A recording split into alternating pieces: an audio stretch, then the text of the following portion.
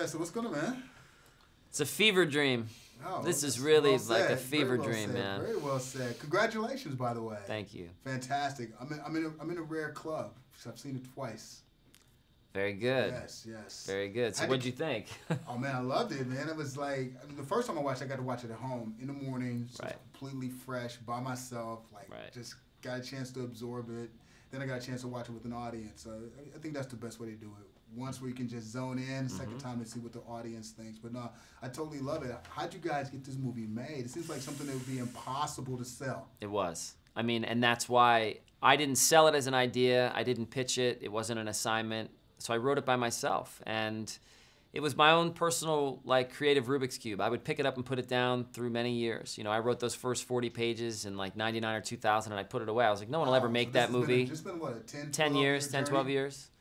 It was in a drawer. It scared me. I was like, it'll never get made. It'll suck my life away. I know it will. And it did at times, because it almost got made a few times with me directing it. It kept falling apart and falling together, and it's like, so ultimately, it kind of came back to life. So where did the original idea come from? What were you doing? Where were you? How does idea? Well, there's two kind of like ways into the movie. You know, the first is I got sober when I was 25, so like the idea of recovery and like everything that I kind of gone through in my personal life before and after that was obviously in the forefront when I first came up with that idea. And then I'm a nervous flyer, so that thing and the idea of how much control you have to cede when you get on a plane to like whoever is behind that door flying the plane. Because like if I'm driving, if we're in a car, I'm driving. Like I want to drive. Right, you so want to be in control. I want to be in control. So it's like when I get on an airplane, I'm not in control. It's like I've put it over. You know what I'm saying? Oh yeah. Oh no, I fly a lot, and I used to be a great flyer, but now I'm a nervous wreck. But I do look my pilot in the eye. I've done that for the past 2 weeks since I've seen the movie. Hey, my man's clear. We're good, you know. No, but it made me rethink though, because no, seriously, I've flown probably a gazillion times, and I've never once thought about the condition of the pilot. I just take it for granted. It's gonna take off. We're gonna land. I'm gonna do my thing. Right. And now I have like second thoughts about that, thanks to your very well written screenplay.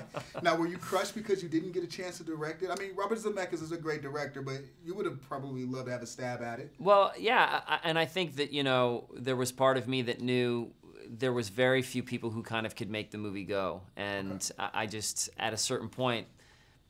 I just knew that you understood the grand scheme. I'd rather see this thing get made than get hung up over me directing this or not. 100%. 100%. Smart man, smart man. No, and the truth of, you know, for all the things that didn't go right with this movie through 10 years, there was this moment in time in 2010 where everything suddenly went right for a tiny little pocket where it's like Denzel read the script and said, I'm going to play this part, like declared it. And at the same time, Zemeckis read it and said, I want to make this movie. And then the third thing was that Zemeckis said to me, I want you to come with me. So I got to be there the whole time, and really, like, he was very collaborative and let me have a real voice in it. Very cool. Give me your worst personal experience ever on a plane. I was had to go. No, I'm with you. I mean, I feel like I have more than one, but the one I think of when you ask, well, the one I'm thinking of is I was flying from San Francisco to Los Angeles. We had flown up, and we're flying back on the same day. And all day the weather was getting worse and worse and worse. And I knew that I had this, like, and they, you know how that airline, those little like commuter airlines, it's like they have flights every 30 minutes. Right.